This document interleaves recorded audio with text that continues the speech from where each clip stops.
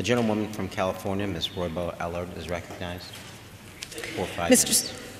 Mr. Speaker, I rise to introduce the GUIDE Act of 2009 on behalf of millions of vulnerable individuals known as dual eligibles who are faced with critical and essential decisions on which drug plan and pharmacy will provide the medications they need to survive. 7 million Americans are duly enrolled in Medicaid due to low income levels and Medicare because of their age or disability.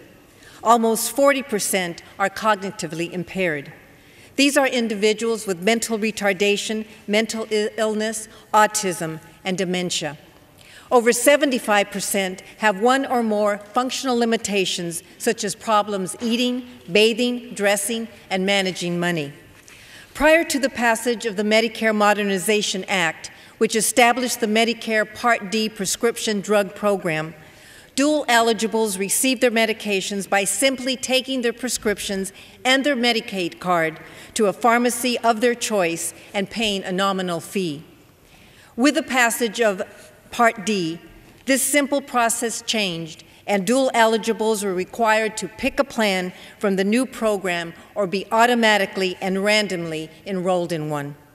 Unfortunately, due to the life challenges faced by these cognitively impaired individuals, their attempt to navigate the array of complex prescription drug plans was overwhelming with regrettable consequences.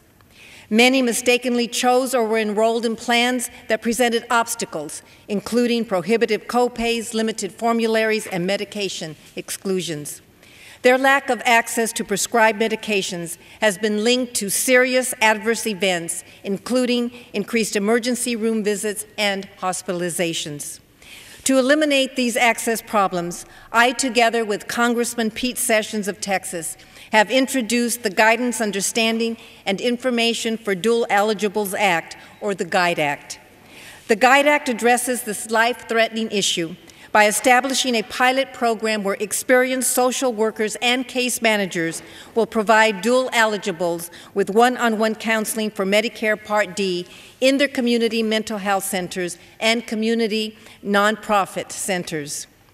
This program will benefit this group of vulnerable Americans by ensuring tangible access to the medications they so badly need to live healthy and productive lives.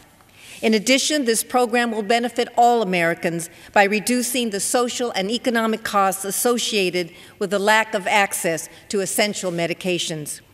Mr. Speaker, the GUIDE Act is an important bill that will provide one of the most vulnerable groups in our society with the information, guidance, and understanding they need to successfully choose the Medicare Part D prescription drug plan that meets their health care needs for survival and a healthier and better life.